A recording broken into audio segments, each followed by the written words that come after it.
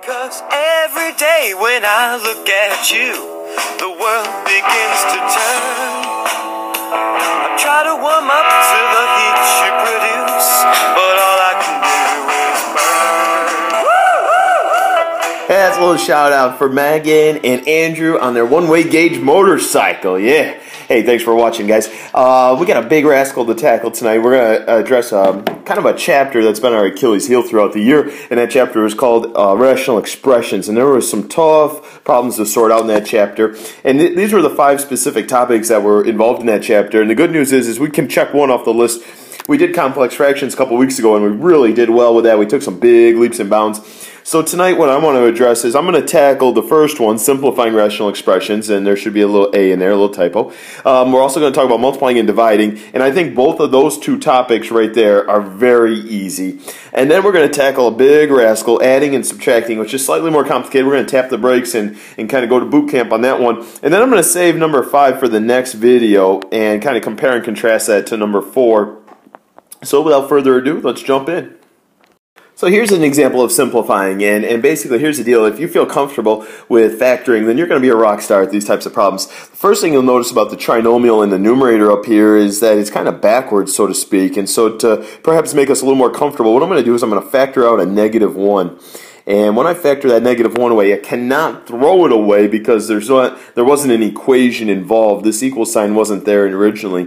I'm just using it kind of as to show my next move. But -1, that would then be positive x squared plus 7x and then minus 8. So we changed the signs of all 3 terms. And then on the bottom, we've got our x minus x squared. All right. Now I'm going to continue to bring that -1 with me, and I'm going to factor that trinomial, thinking of 2 numbers that add up to 7 and multiply to -8. I'm thinking positive 8 and -1. Meanwhile, on the bottom, I've got a GCF. Factor out the x. Of course, I'm dividing it. The first term becomes a 1, and the second term becomes an x. Now, as we look for like terms here that we could cancel, we could cancel these 2 quantities, but notice they're backwards, so we're going to leave a -1.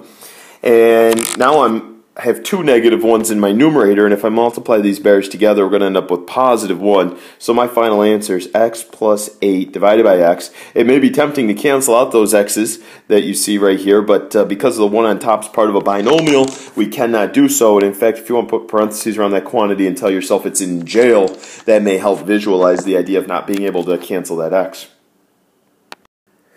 Again, when we get to multiplying and dividing, if you're strong in factoring and you feel confident there, again, you're going to be a rock star and pretty much breeze through these problems. Here are my notes. I'm going to say when I do see a division problem, like we have here in this one, I'm going to keep, change, and flip. What do I mean by that? I'm going to keep the first fraction the way it is. I'm going to change my operation here to multiplication while I flip that second fraction. So keep, change, flip. Number 2 here is we're going to factor everything completely. And that's a challenge in itself. Once we get that done, life is golden. We're going to simplify. We're going to cancel out any like terms from one numerator to another denominator. And then once we get everything simplified, we'll multiply straight across numerators times numerators and denominators times denominators. One of the things I want to get you in the habit of is always looking for that GCF. And again, we cannot throw it away. We've got to maintain and keep that GCF. But in this first numerator here, I got a GCF of 2. So let's pull it out. We got 5x squared plus 21x plus, 18? Okay, on the bottom here, I've got another 2 I could pull out, and that leaves me with 3x squared minus x minus 30. Looking for more GCFs here, perhaps. I can pull out an 8, and that's going to leave me with 5x plus 6 right there. And then last but not least, I don't think I've got a GCF in that lower one because the 13 is being prime. But anyway, so we're going to keep this first fraction the same way we see it. We're going to pull down the 2. We're not throwing it away. And then we're going to factor with trial and error. And some of us are allergic to that. And I'm going to help you kind of overcome that allergy, hopefully. The good news is 5's prime, so we know it's 5x times 1x. And then we're going to ignore the 21, but we're going to focus on the 18 and really play with the multiples of 18. Like, do I want 1 times 18, or do I want 2 times 9, or 3 times 6, and where do they go? You know, the location of that makes a really big deal. So what I'm going to do is I'm just going to play around a little bit. I'm going to try a plus 3 here. That forces my outer terms to be 15. And then I'm going to throw a plus 6 here. And if I do the 15x plus the 6x on the inside, it checks and gives me that 21. So we know we did well there. On the bottom, again, I got another prime number, so I'm trying to treat you well here, trying to cut you a little break anyway. Ignore the -1 for now and focus on the -30. Get some multiples of -30. Again, trial and error. Don't feel like you have to get it on your first try. I'm going to try a +3 here, which then forces a -10 there because they have to multiply to the -30. Check your outer, that's +9. Inside's -10. Add them up and you do get the -1 we had in the middle.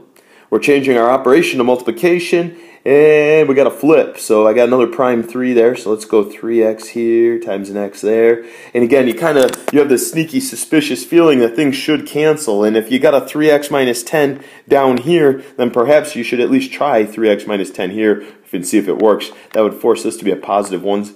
I'm sorry, no, that would be a -1, wouldn't it? Because I need a negative times a negative to give me that positive.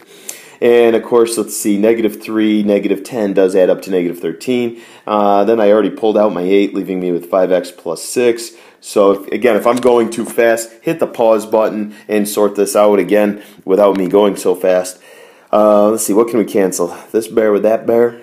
5x plus 6 with 5x plus 6. As long as one of the terms is in the numerator and the other is in the denominator, it's a legal cancellation. Last but not least, kill the 2's. When the dust settles on this Wild West shootout, we still have a surviving x minus 1 in the numerator and an 8 in the denominator. And ladies and gentlemen, that is our final answer.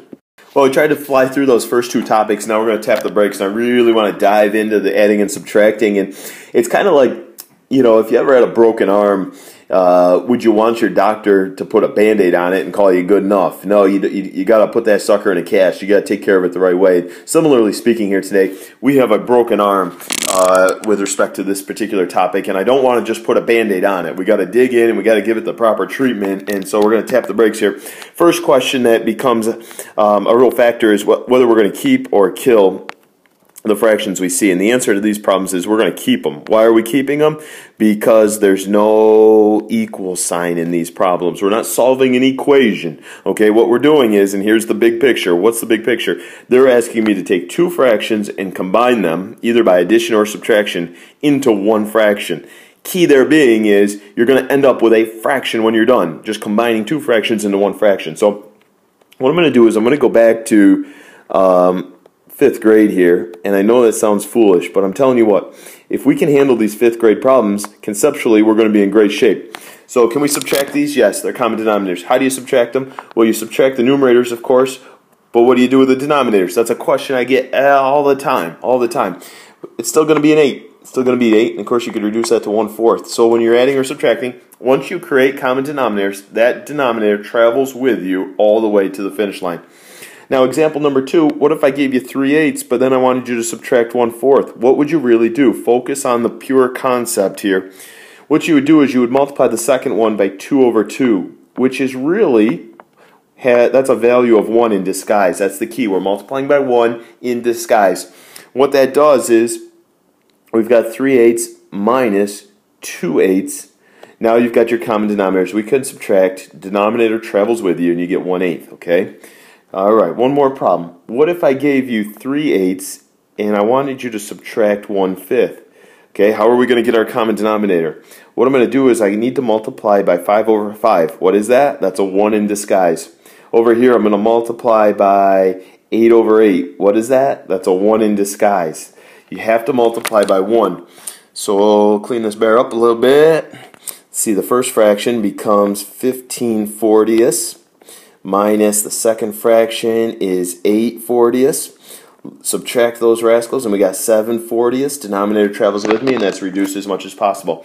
Honest to goodness, if we understand those 3 problems in their most simplistic form, then conceptually we're going to be in great shape, and we've built a solid foundation from which we can now build upon. Well, we're breaking out the easy one here first, and you can hoot and holler because I gave you such a nice one, but the good news is we've already got common denominators, okay? So we can go ahead and subtract.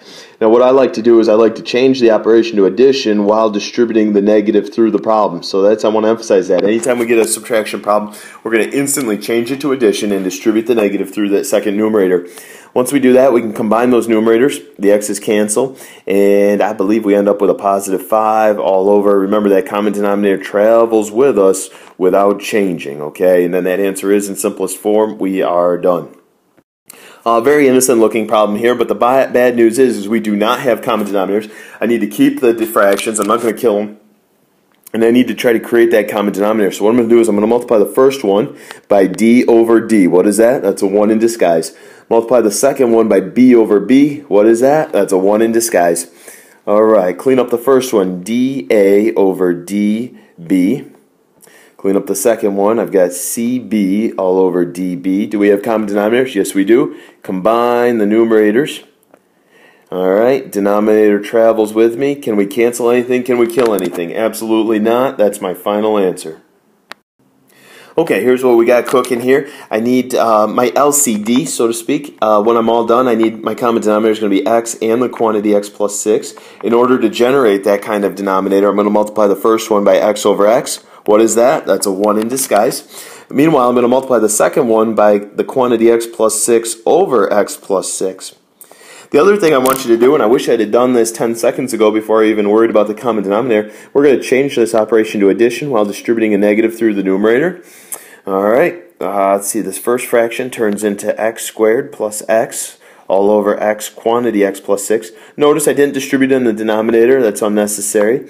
My numerator up here is going to be negative 3x minus 18 and x quantity x plus 6. Now we've created those common denominators. We can combine the fractions. Combining like terms, I've got x squared minus 2x minus 18. We could think about factoring it, but unfortunately I don't think this is a factorable one. And that's kind of a good thing because it means we're done. We've got no further work to do. There's our final answer. This problem brings up an interesting question, and the argument becomes if you have the opportunity to reduce or simplify an individual fraction at the beginning, I encourage you to take advantage of that opportunity. It's going to save you a lot of work down the road. And so what you'll notice here, this first fraction, you may be tempted to cancel the 5s, but that's illegal because this one on the bottom is in jail.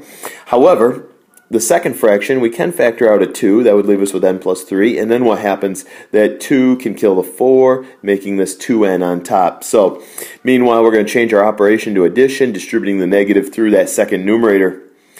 Now, what are we going to do? What's my LCD? What's my common denominator going to be? I think it's going to be the quantity n plus 5 and the quantity n plus 3. In order to generate that denominator, I'm going to have to multiply the first one by n plus 3 all over n plus 3. And the second one I'm going to multiply by n plus 5 over n plus 5. What is that essentially? Believe it or not, it's a 1 in disguise, just like all the other ones were. It just looks a little feistier and uglier. If I clean up the left side, I'm going to get 5n plus 15. Don't worry about foiling the bottom here. Just always leave it in factored form in case something cancels later on. Across the top here, I'm going to distribute a negative 2n. That's going to give me negative 2n squared minus 10n. And on the bottom, we've got our n plus 3 and our n plus 5. So things are looking good. We've got our common denominators. We're going to combine like terms in the numerators and put them in the correct order.